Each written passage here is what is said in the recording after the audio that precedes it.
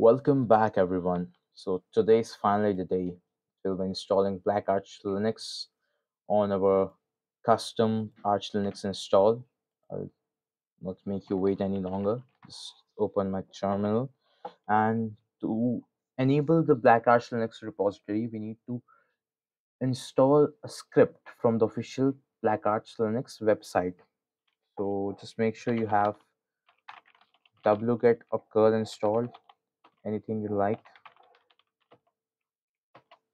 Okay, I didn't have that installed. I'll just install it. Wget is installed.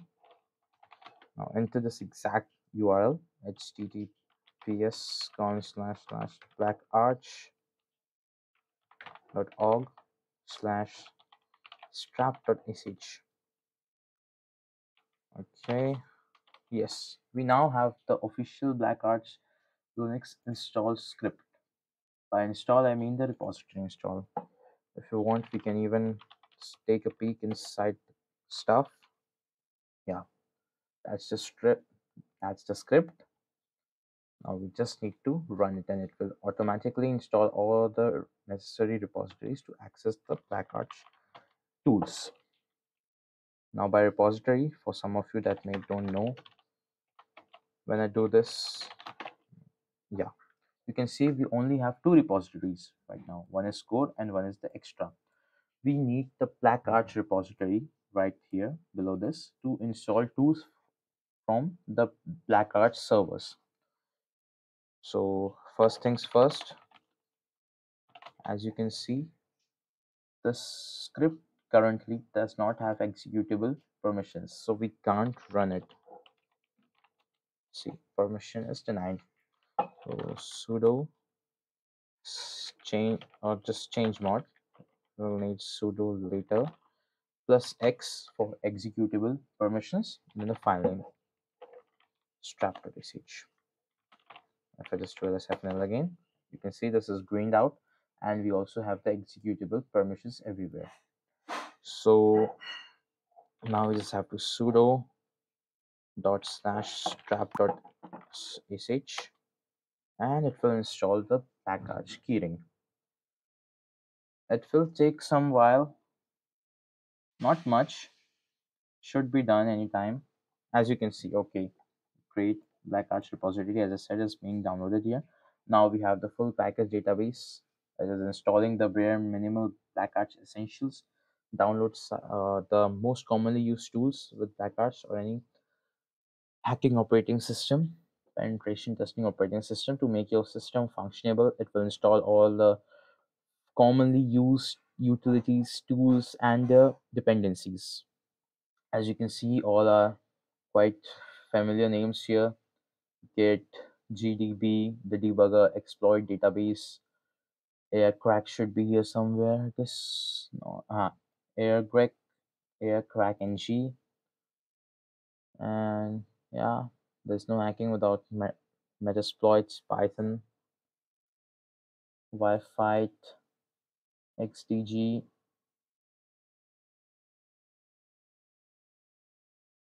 Once the install is done, you will have all the tools installed in your system. As you can see, Metasploit is being installed. Yeah, that's quite a hefty package we got there.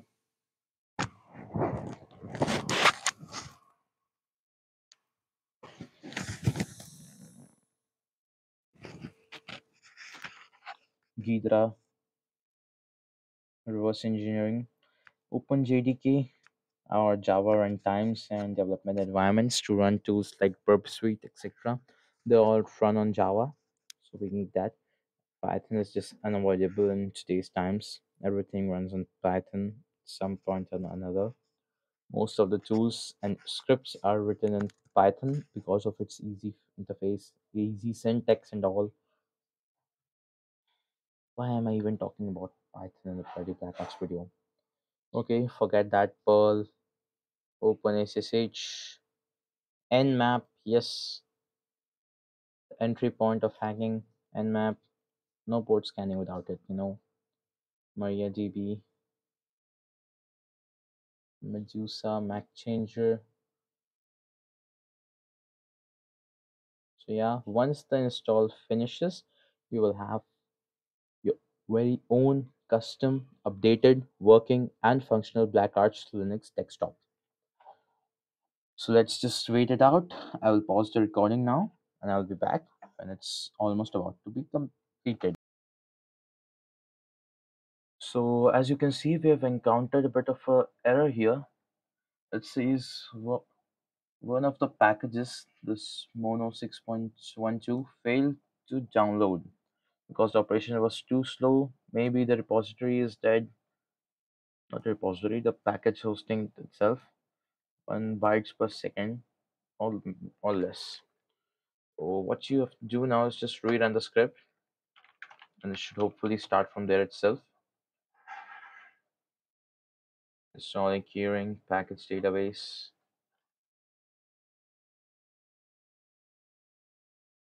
It will update the repositories once. And install with start again with Mono 6.12 up to date. See, it was as easy as that. Anytime you encounter such issues, just restart the download, and 99% of the time, the errors resolves itself. You don't have to do any special stuff for that. Sometimes you need to, most of the times you don't. So I'll pause once again. This is going to take some sweet while, 876 megabytes.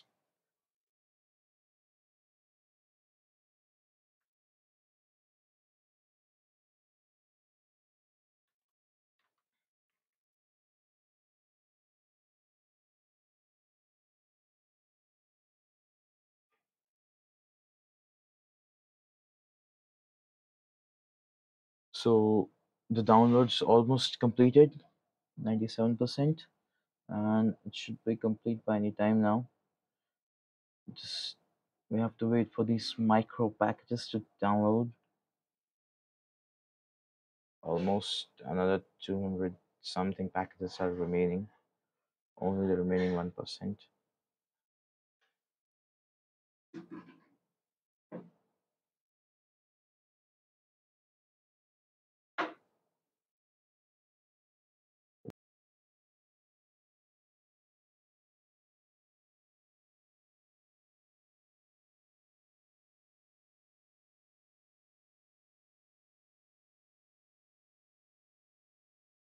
There. Now this is gonna take some time. Not much. Looking at the speed we are getting, it should be done anytime soon. Still, I don't want to make this video super long, so I'll just pause it once again and I'll be back when it's almost done.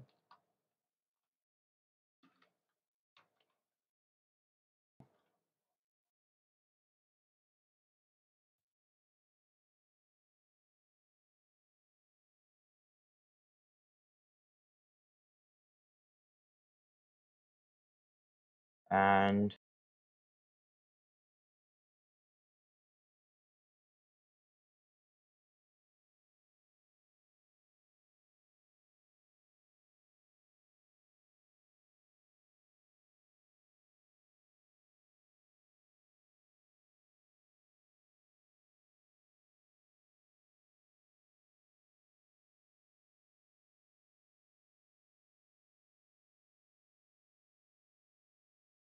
school modules.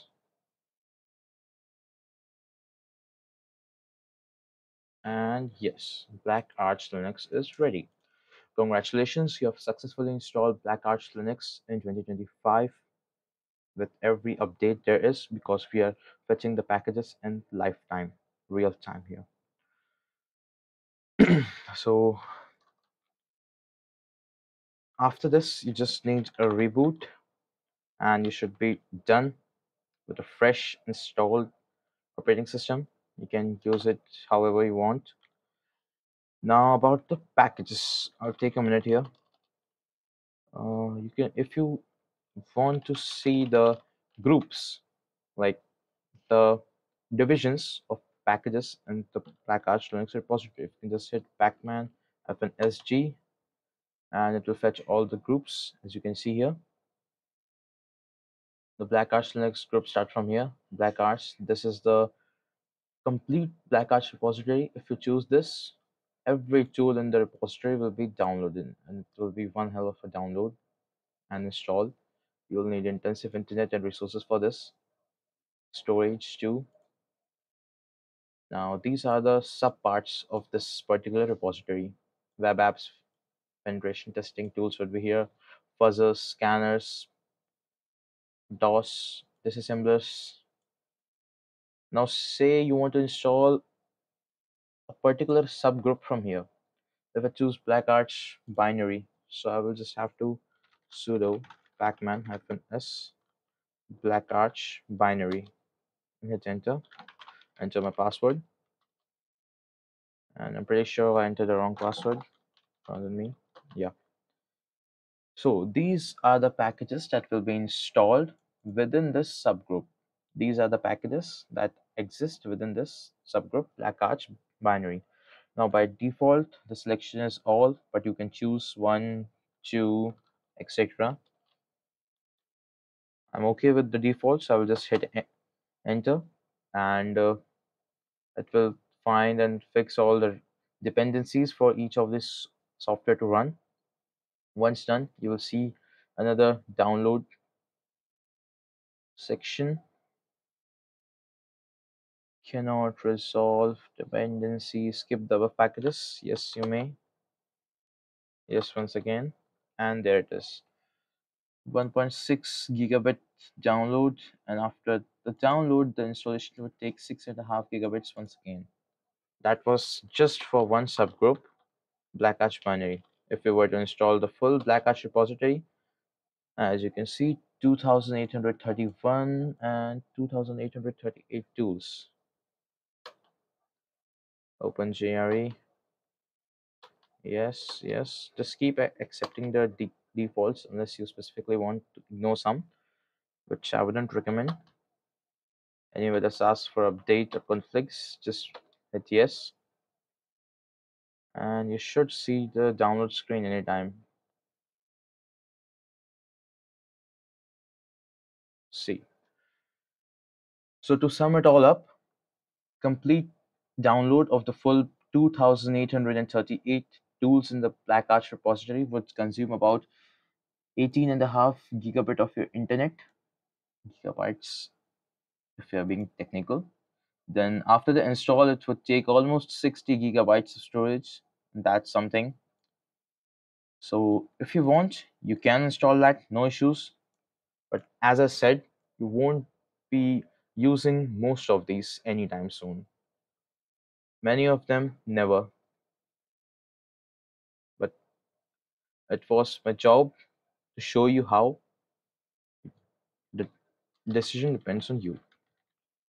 So thank you everyone for watching. See you soon.